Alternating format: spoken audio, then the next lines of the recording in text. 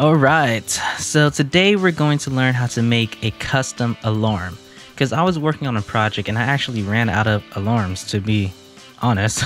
You know, they only give you like 12 or 13 because I think they count 0. So we're going to actually go ahead and make custom alarms and show you how you can set it up to act exactly like any other alarm that you would want to. So let's go ahead and start, shall we? Yeah, I do apologize. My camera, the battery for my camera is actually charging, so there won't be any picture this time. Nevertheless, let's go ahead and dive on in. Alright, let's go ahead and create an object, and we'll call this object obj custom alarms. Why not? Alright, so in order to get this going, let's go ahead and create a create event and drag this code into it, and we'll go ahead and make some alarms. Actually, we'll have one alarm called al underscore, let's call this HP. Yeah, HP. Or let's do add HP. There we go. Much better. And this will equal, let's just do 60. Alright. And next we'll also do alarm subtract HP. And this will equal 2 seconds, 120. And we'll stop with that. Like always, I'm going to go ahead and leave these variables up on the screen so then you can see them while we're programming. Now, an alarm, you can actually do this all inside of a step event. You can do this all inside of a beginning event, inside of a, in step event. You can also do this inside of a draw event. I have actually done them in literally all of them except the begin step event, right? Is that what it's called? Yeah, the begin step event. I have not done this in that, but I know it works because it's just like a step event pretty much. So what we're going to do is, because of the fact that I do believe in some kind of organization and I want to make sure that this is programming in advance, you know, you can easily find what it is you need to find to change anything or tweak anything, and also to allow this game to run with, well, the best performance possible. Because of such, we're going to actually split this into two different things, okay? We're going to make a step event, and then we're going to make an end step event. Inside the step event, this is where we will control the, oh wait, let me increase the font size if I can find out how to do that. Okay. There we go. Good, so it should be able to be seen now. Inside of here, we will control the custom alarms.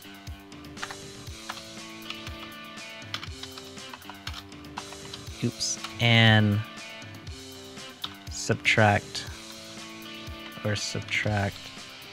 from them. Alright. So inside of our step event, we're going to do if al add HP is greater than 0,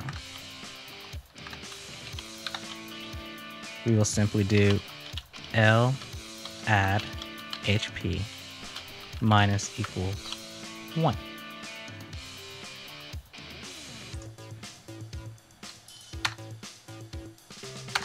And pretty much we'll do the same kind of thing as well. If al subtract HP is greater than 0. As you can see, it's pretty much the same exact layout. You name the alarm, and then after you name it, you make sure there's a value in it that's greater than 0. And if it is, well, you go ahead and do what needs to be done. Now, there we go. We have that all set up. Let's go ahead and close this. And inside of here, the end step is used to activate, right? Activate custom alarms.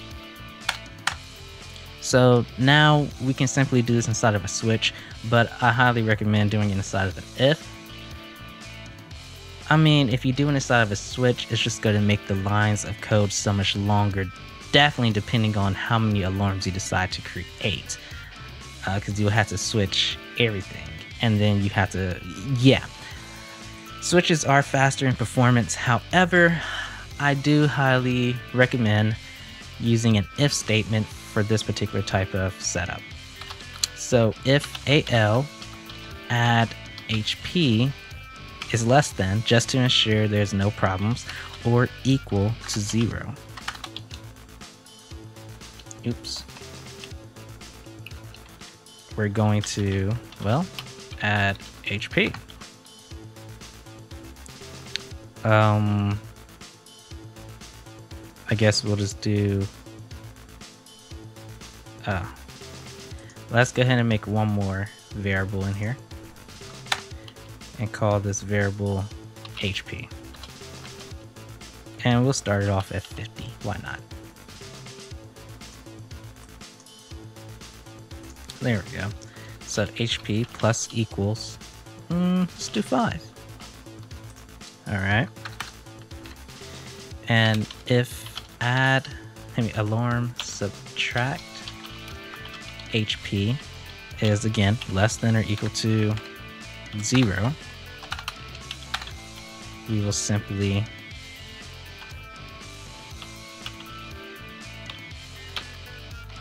subtract HP. HP will now minus equal, let's do 2. Now, this is all good and dandy, but what if we want the alarm to actually repeat? Well, just like you would do if you actually had an alarm event, inside of each of these alarms, underneath it, you will simply just reset alarm by AL add HP equals, let's do this time 120, 2 seconds.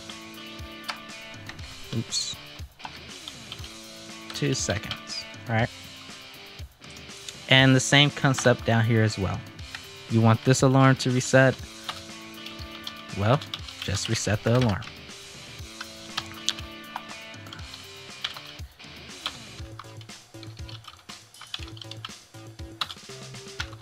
Equals, let's do choose this time. It will be either 2 seconds, 3 seconds, or 5 seconds. Why not?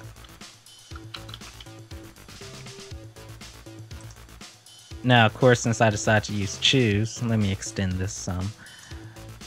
I have to add the randomize in here. All right, and there you have it. Now let's go ahead and set up something in order to see if all of this is actually working correctly. Let's go ahead and add a draw event in here.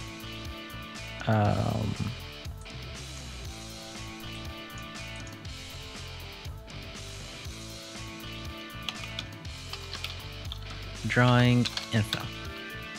All right, let's go ahead and draw text, and it's going to be at XV. Actually, I don't have XV set up in this, so it's going to be at, let's just do 250, 150 right here, and the string is going to be string AL add HP. We're going to draw that alarm. All right. Plus, let's do this real quick. Make a line break. Do that. plus string here, and we'll do all subtract HP.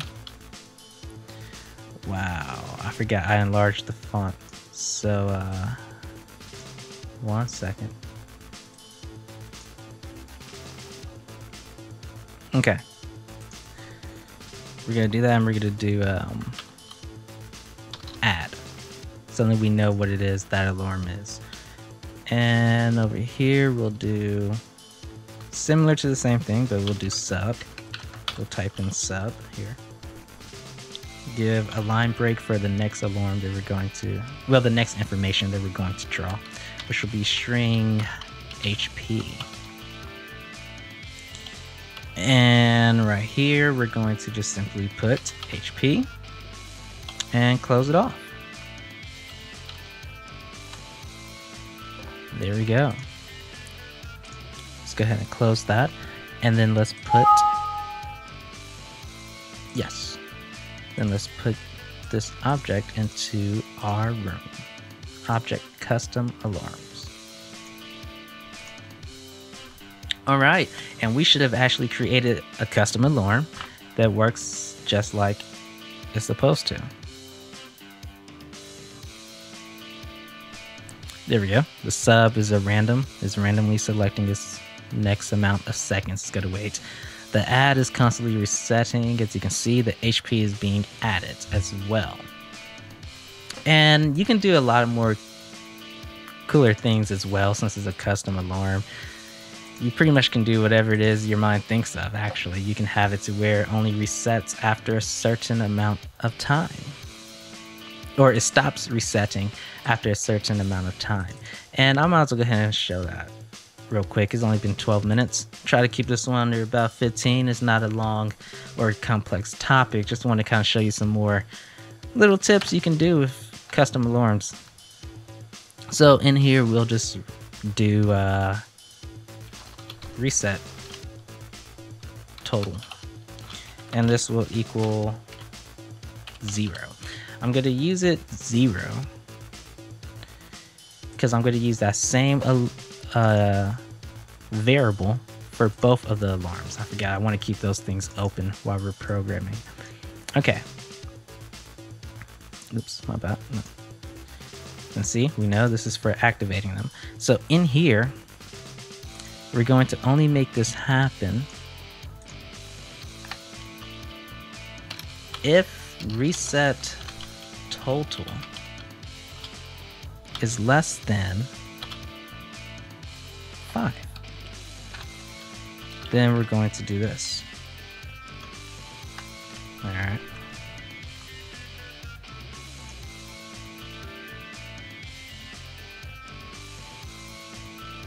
And at the end of each one, add to reset total. Just like that. Reset total plus equals 1. Boom. And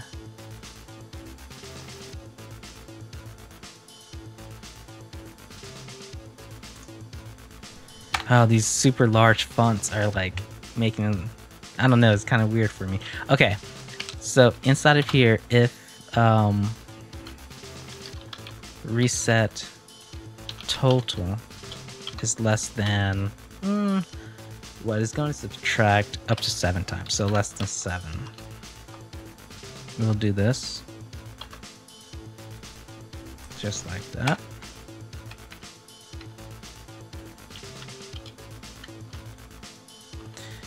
All right. Now, right here, I just kind of realized something. This will actually make it a +2 each time.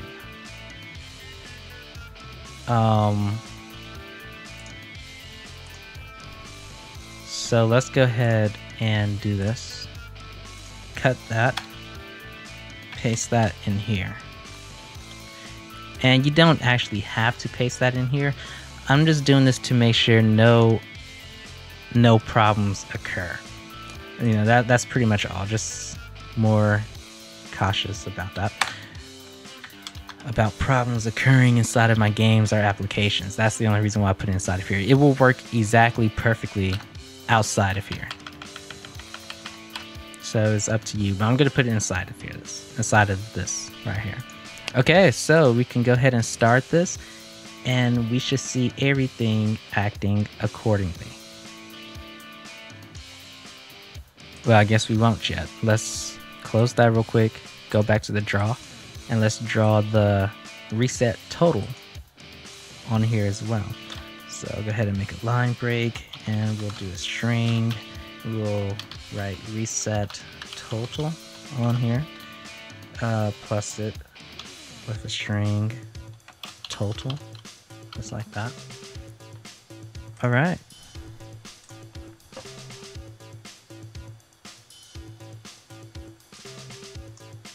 We have total 1, 2, 3, 4, 5, 6. There we go. See? The ad actually stopped. But the HP is still occurring. Oh, that's right. We had to add something else because now we added the total. So let's do that real quick. Up into here.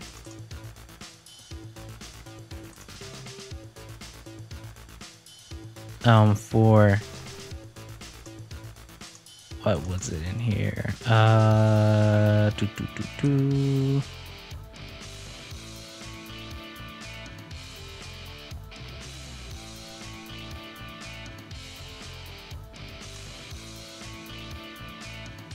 We don't actually have to add anything. We just need to replace that.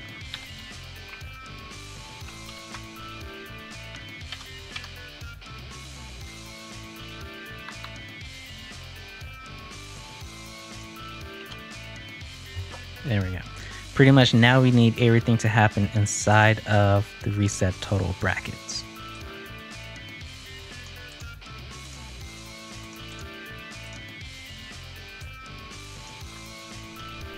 All right, let's close that, go ahead and save, and everything should work correctly now. 2, 3, 4, 5, 6, 7. Perfect. All right, so there you have it. That is how you can make custom alarms. So if you ever do run out of the alarms they give you, you have nothing to worry about, because now you can simply make more and more and more and more until your heart is content. Thank you all for watching, and remember, be real, be true, and be yourself. Don't forget to like and subscribe, and if you have any kind of ideas or ideas of what else I should teach within Game Maker Studio, or any questions about certain topics within Game Maker Studio, just leave it in the comments below, and if I have any kind of time, I will actually go ahead and make a video on that topic as well. So yes, again, thank you all guys for watching, have fun, and remember, be real, be true, and be yourself.